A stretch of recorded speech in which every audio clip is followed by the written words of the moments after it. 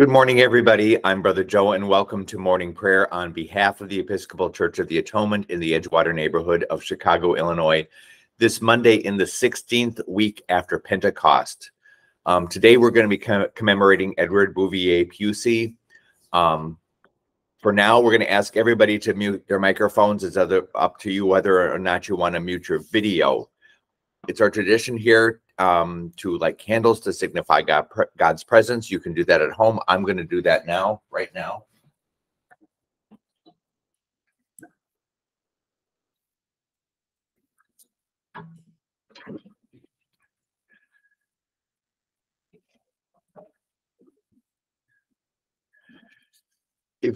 If you don't have a prayer book at home, we follow the structure of prayer of the Brotherhood of St. Gregory Daly's office app. You can follow along on your phone or on your tablet or on your computer by in the URL line putting dailyoffice.app. There's some settings once you get to the Daily Office app that you'll be interested in. If you either touch or click on the upper right-hand corner of your device, it will take you to the settings page. And two important settings for us are the you'll want to set the Psalms. You have to kind of scroll down to find stuff. Set the Psalms to the 30-day Psalm cycle, and you'll want to set the Lord's Prayer to traditional language. A third setting that is kind of helpful too is on the general Thanksgiving. If you are using a prayer book at home, I'm going to give you some page numbers now, and I'm going to give you some page numbers along the way.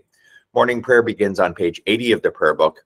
The Psalms today are Psalms 90, 91, and 92, and they start on page 717 of the prayer book. The canticles today are canticles 9 and 19. Canticle 9 is on page 86 of the prayer book, and canticle 19 is on page 94 of the prayer book. At the end, the general Thanksgiving is on page 101.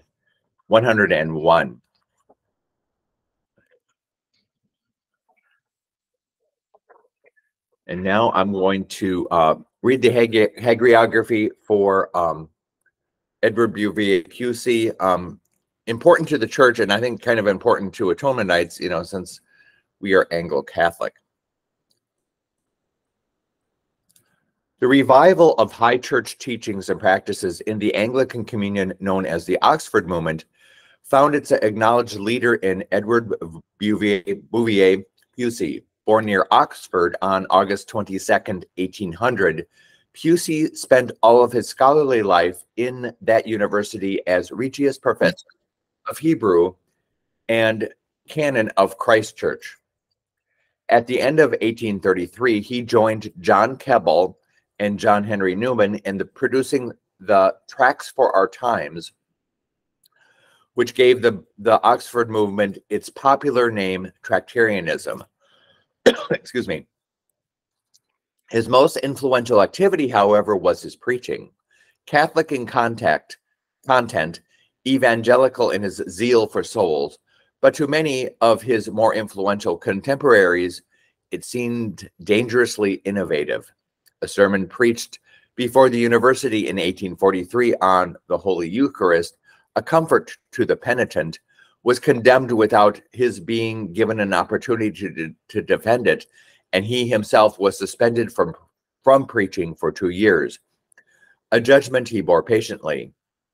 His principles were thus brought before the public, and attention was drawn to the doctrine of the real presence of Christ in the Eucharist.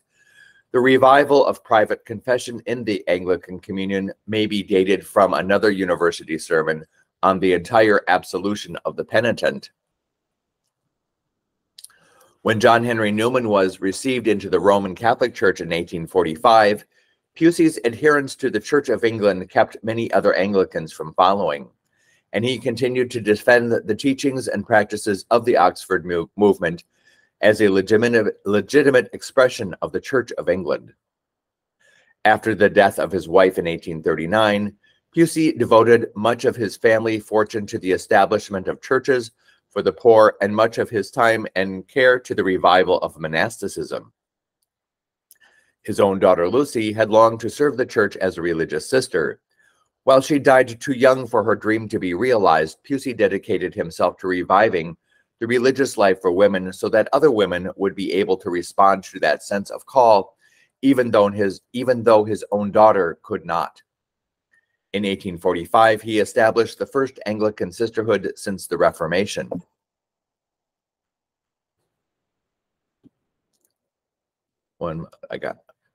Since the Reformation.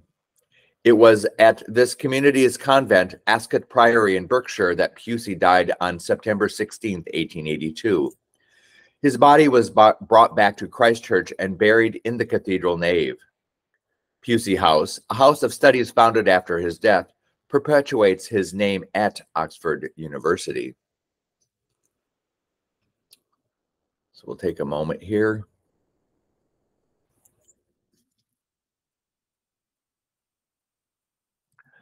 I was glad when they said to me, "Let us go to the house of the Lord." Lord, open our lips, and our mouth shall proclaim your praise. Glory to the Father, and to the Son, and to the Holy Spirit, as it was in the beginning, is now, and will be forever. Amen. Alleluia. The mercy of the Lord is everlasting. Come, let us adore him. Come, let us sing to the Lord. Let us shout for joy to the rock of our salvation. Let us come before his presence with thanksgiving and raise a loud shout to him with psalms. For the Lord is a great God and a great King above all gods. In his hand are the caverns of the earth, and the heights of the hills are his also. The sea is his, for he made it, and his hands have molded the dry land. Come, let us bow down and bend the knee and kneel before the Lord our Maker, for he is our God, and we are the people of his pasture and the sheep of his hand. Oh, that today you would hearken to his voice. The mercy of the Lord is everlasting.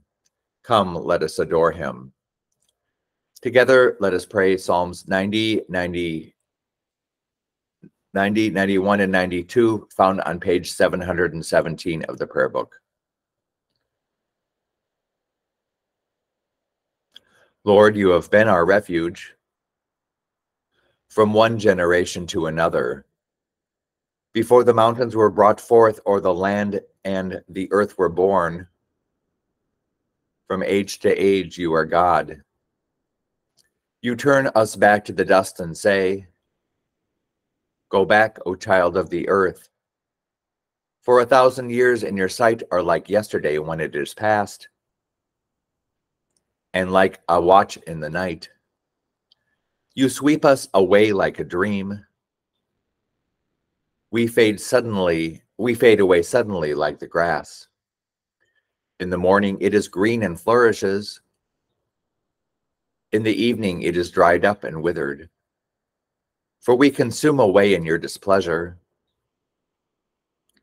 We are afraid because of your wrathful indignation.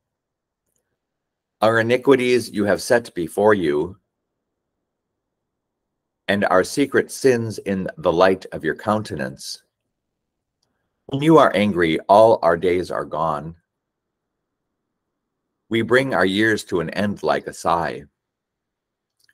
The span of our life is 70 years, perhaps in strength even 80. Yet the sum of them is but labor and sorrow, for they pass away quickly, and we are gone. Who regards the power of your wrath? Who rightly fears your indignation? So teach us to number our days, that we may apply our hearts to wisdom.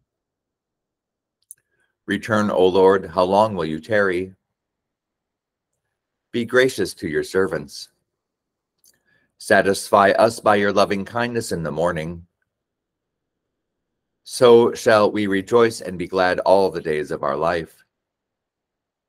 Make us glad by the measure of the days that you afflicted us, and the years in which we suffered adversity. Show your servants your works, and your splendor to their children. May the graciousness of the Lord our God be upon us. Prosper the work of our hands, prosper our handiwork. He who dwells in the shelter of the Most High abides under the shadow of the Almighty.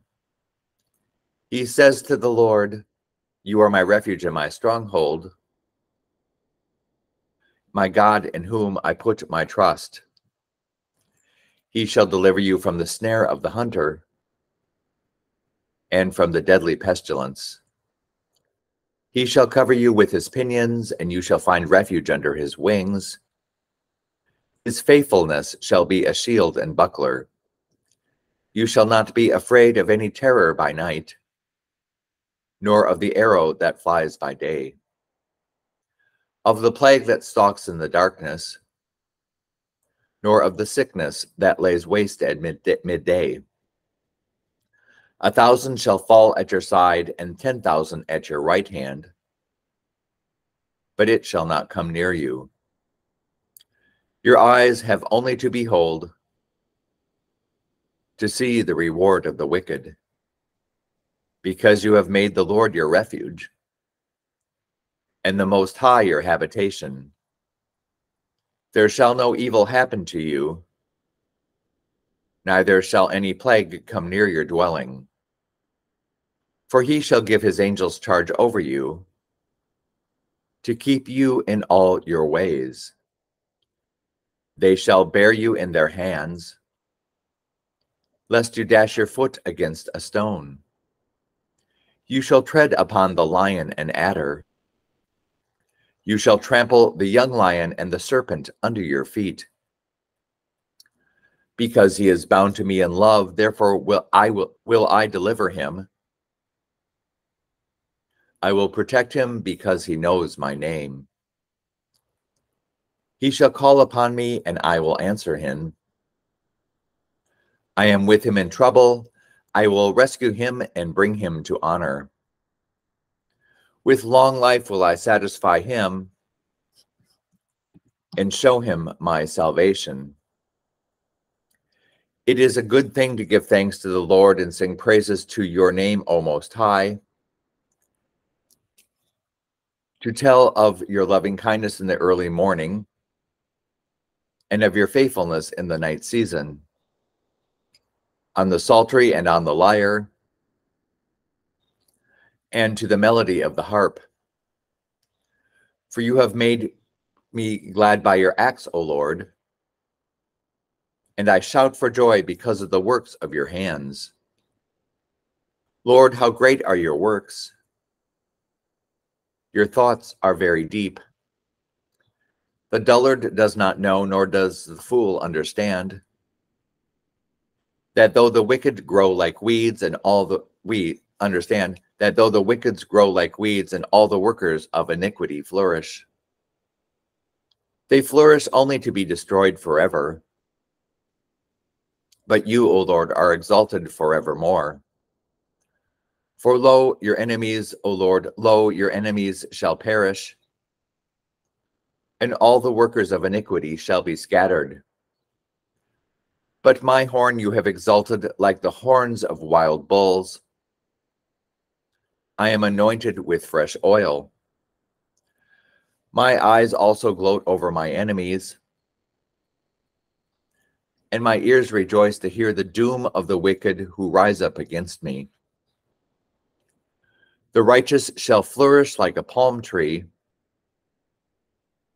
and shall spread abroad like a cedar of Lebanon. Those who are planted in the house of the Lord shall flourish in the courts of our God. They shall still bear fruit in old age. They shall be green and succulent, that they may show how upright the Lord is, my rock in whom there is no fault. Glory to the Father, and to the Son, and to the Holy Spirit, as it was in the beginning, is now, and will be forever. Amen. A reading from the first book of Kings. Naboth the Jezreelite had a vineyard in Jezreel beside the palace of King Ahab of Samaria. And Ahab said to Naboth, "Give me your vineyard so that I may have it for a vegetable garden, because it is near my house, and I will give you a better vineyard for it. Or if it seems good to you, I will give you its value in money." But Naboth said to Ahab, The Lord forbid that I should give you my ancestral inheritance. Ahab went home resentful and sullen because of what Naboth the Jezreelite had said to him, for he had said, I will not give you my ancestral inheritance. He lay down on his bed, turned away his face, and would not eat. His wife Jezebel came to him and said, Why are you so depressed that you will not eat? He said to her, Because I spoke to Naboth the Jezreelite and said to him, Give me your vineyard for money, or else, if you prefer, I will give you another vineyard for it. But he answered, I will not give you my vineyard. His wife Jezebel said to him, Do you now govern Israel? Get up, eat some food, and be cheerful. I will give you the vineyard of Naboth the Jezreelite. So she wrote letters in Ahab's name and sealed them with a seal. She sent letters to the elders and the nobles who lived with Naboth in his city. She wrote in the letters, Proclaim a fast and seat Naboth at the head of the assembly, seat 2 scoundrels opposite him, and have them bring a charge against him, saying, You have cursed God and the king. Then take him out and stone him to death. The men of his city, the elders and the nobles who lived in the city, did as Jezebel had sent word to them. Just as it was written in the letters that she had sent to them, they proclaimed a fast and seated Naboth at the head of the assembly.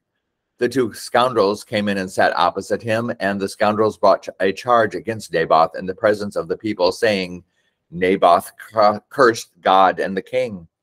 So they took him outside the city and stoned him to death. Then they sent to Jezebel, saying, Naboth has been stoned. He is dead. As soon as Jezebel heard that Naboth had been stoned and was dead, Jezebel said to Ahab, Go take possession of the vineyard of Naboth the Jezreelite, which he refused to give you for money, for Naboth is not alive, but dead. As soon as Ahab heard that Naboth was dead, Ahab set out to go down to the vineyard of Naboth the Jezreelite to take possession of it. Here ends the reading. Together, let us pray Canticle 9, the first song of Isaiah, found on page 86 of the prayer book. Canticle 9 on page 86. Surely it is God who saves me. I will trust in him and not be afraid. For the Lord is my stronghold and my sure defense, and he will be my savior.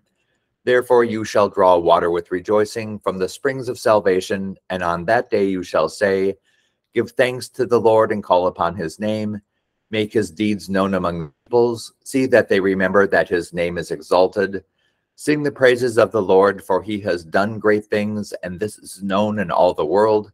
Cry aloud, inhabitants of Zion. Ring out your joy, for the great one in the midst of you is the Holy One of Israel. Glory to the Father, and to the Son, and to the Holy Spirit, as it was in the beginning, is now, and will be forever. Amen. A reading from the first letter of Paul to the Corinthians. Paul, called to be an apostle of Christ Jesus by the will of God, and to our brother Sosthenes, to the church of God that is in Corinth, to those who are sanctified in Christ Jesus, called to be saints together with all those who in every place call on the name of our Lord Jesus Christ, both their Lord and ours. Grace to you and peace from God our Father and the Lord Jesus Christ.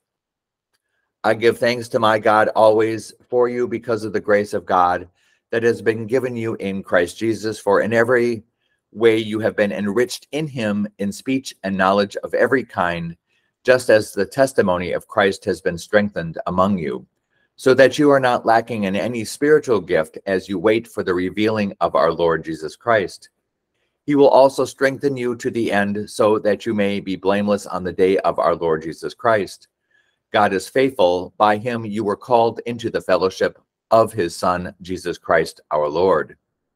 Now I appeal to you, brothers and sisters, by the name of our Lord Jesus Christ, that all of you be in agreement, and there be no divisions among you, but that you be united in the same mind and the same purpose. For it has been reported to me by Chloe's people that there are many quarrels among you, my brothers and sisters. What I mean is that each of you says, I belong to Paul, or I belong to Apollos, or I belong to Cephas, or I belong to Christ. Has Christ been divided? Was Paul crucified for you? Were you baptized in the name of Paul? I thank God that I baptized none of you except Crispus and Gaius, so that no one can say that you are baptized in my name. I did baptize also the house of Stephanas. Beyond that, I do not know whether I baptized anyone else. For Christ did not send me to baptize, but to proclaim the gospel, and not with eloquent wisdom, so that the cross of Christ might not be emptied of its power. For the message about the cross is foolishness to those who are perishing, but to us who are being saved, it is the power of God. For it is written, I will destroy the wisdom of the wise, and the discernment of the discerning I will thwart. Here ends the reading. Together, let us pray Canticle 19, the Song of the Redeemed, found on page 94 of the prayer book. Canticle 19, found on page 94.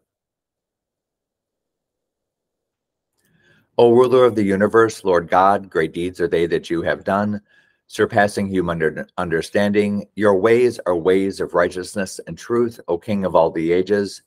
Who can fail to do you homage, Lord, and sing the praises of your name? For you only are the Holy One.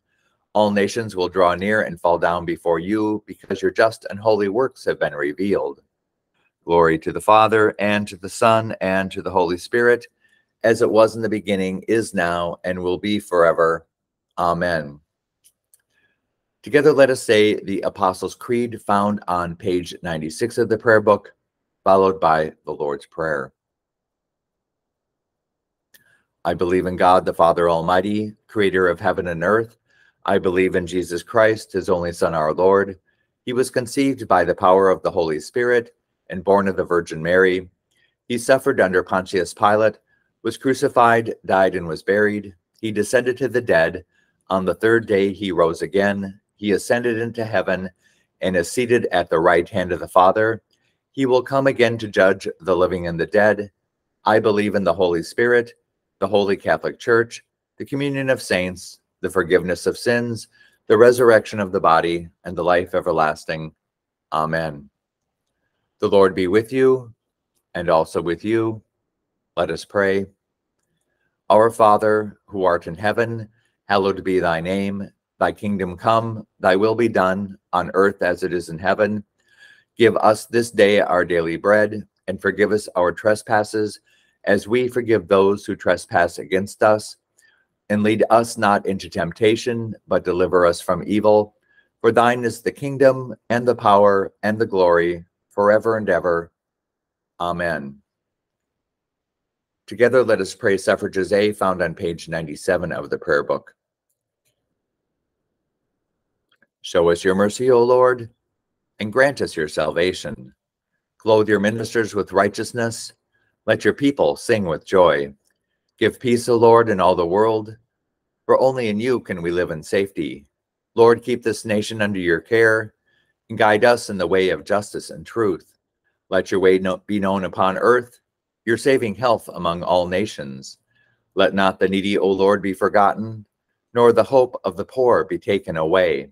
Create in us clean hearts, O God, and sustain us with your Holy Spirit. Grant, O God, that in all time of our testing we may know your presence and obey your will, that, following the example of your servant Edward Bouverie Pusey, we may with integrity and courage accomplish what you give us to do and endure what you give us to bear, through Jesus Christ our Lord, who lives and reigns with you and the Holy Spirit, one God, forever and ever. Amen. O God, the King eternal, whose light divides the day from the night and turns the shadow of death into the morning, drive far from us all wrong desires, incline our hearts to keep your law, and guide our feet into the way of peace, that having done your will with cheerfulness during the day, we may, when night comes, rejoice to give you thanks, through Jesus Christ our Lord. Amen. Lord Jesus Christ, you stretched out your arms of love on the hard wood of the cross, that everyone might come within the reach of your saving embrace. So clothe us in your spirit, that we, reaching forth our hands in love, may bring those who do not know you to the knowledge and love of you, for the honor of your name. Amen. Next are the prayers for the Episcopal Church of the Atonement in Chicago and beyond for the week of September 17th. You can add your own intentions either silently or aloud at home, or you can add them to the comments feed of this Google Meet. And you get there by clicking or touching on, or if you're on a computer, just on the lower right-hand corner, just touching the bubble down there. And if I will try to see your intention and read it if we have any. We pray for the healing and comfort of those for whom we now offer our prayers. We pray for the sick, for Phyllis, Graham, Mark, Eli, Destiny, Kay, Ron B, Jerry C, Brad, Mary, Killian, Dennis, Mary, Tom R, Ed, Thomas, a priest, Susan T, former President Carter, Ken, a deacon, Mary, Michael, the presiding bishop, Manny, Chris, Nancy, Jeff, Michael N, Carlos, Veril, Roman, Mary K, Leslie, Jackie, John C, Jose, Patricia, Roy, Bernard, Eddie, Donald, John, Tim, Jim, a priest, Mary, a priest, Connie, John, and all with COVID-19. We pray for those needing special prayers, the families of those hospitalized or in nursing homes, especially Elizabeth, for peace of mind, for the Hine and Pomerink families, for all who mourn, especially the Farah family, Mother Joy, Father Cristobal and their families, for all victims of violence and crime, for all refugees and migrants, for peace, especially in Ukraine, Sudan, Ethiopia, Israel, Gaza, the West Bank, Syria, Yemen, Myanmar, Niger, and for the work of Care for Friends and Care for Real. We pray for all healthcare workers, especially Joseph Basil, Jackie, Gary, Will, Choi, Erica K, Larry, Kieran, Lee, Kari, Anthony, William, Eric, Lisa, Thomas, and Emily. For all families and children in this city and state, for all expectant parents, and for all prisoners, especially Oscar Roy, Jorge, and Mingo. We pray for members of our military services on active duty, for Andre, Ricky, Owen, Max, Celeste, and Nate. We pray for Paula, our bishop, Charles, our rector, Dave and Amanda, our wardens, and for the members of our vestry. We give thanksgiving for the consecration of Carrie Schofield Broadbent as coadjutor bishop of Maryland. Thanksgiving for the ordination to the priesthood of Brother Luis Enrique Hernandez Rivas, CFC. We give thanksgiving this week for the birthdays of Anne Stranahan, Patricia Shaw, Father John David Van Doren, Lucy Satcher Dunlap, Rick Vallone, Tanya Evanoff, Julia Willems, Belinda Blunt Williams. Thanksgiving for the anniversaries of Stephen Briggs and Gloria Mojike, Steve Britt and Michael Waltz, Harry and Aaron Watson.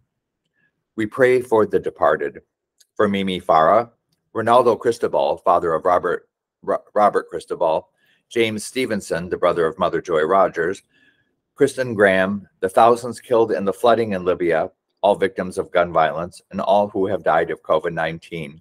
And at the anniversaries of their deaths of Kathleen Francetic Davis, Carl Sambo Jr., William Johnson, Father William Johnson, James Boyd, Elizabeth Klein, Lila Tupper, Father Thomas Lyons, Charlene Vallone, Jessica Quinn Lucas, Anna Mae Hobart, Clara Smith, and Watson Stewart. And we have a prayer for Ukraine.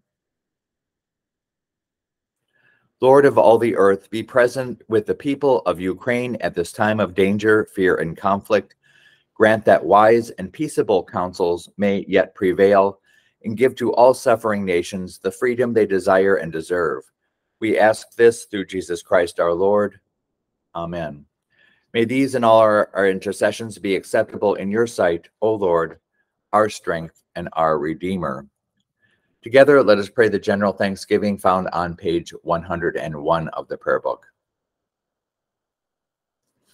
Almighty God, Father of all mercies, we, your unworthy servants, give you humble thanks for all your goodness and loving kindness to us and to all whom you have made. We bless you for our creation, preservation, and all the blessings of this life, but above all for your immeasurable love and the redemption of the world by our Lord Jesus Christ, for the means of grace and for the hope of glory. And we pray, give us such an awareness of your mercies that with truly thankful hearts we may show forth your praise, not only with our lips, but in our lives, by giving up ourselves to your service and by walking before you in holiness and righteousness all our days, through Jesus Christ our Lord, to whom with you and the Holy Spirit be honor and glory throughout all ages. Amen. Let us bless the Lord. Thanks be to God. Glory to God, whose power working in us can do infinitely more than we can ask or imagine.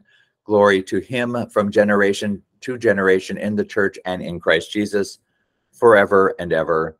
Amen. This concludes morning prayer. You can join us for morning prayer every morning here on Google Meet at 8:30 a.m. every day of the week. On Tuesdays, we have evening prayer. Also on Google Meet, you can get to either morning prayer or our Tuesday evening prayer by going through the Atonement website and just looking on the right-hand column and then clicking on the link. Daily Mass at Atonement is Monday, Tuesday, Wednesday, and Friday at 7:30 a.m. Thursday at noon. Wednesday, there's an additional 6:30 p.m. Mass. There's a healing Mass Saturday at 10 a.m. Sunday Masses, low Mass at 8 a.m., Sung Mass at 9 a.m., and a solemn high Mass at 11 a.m.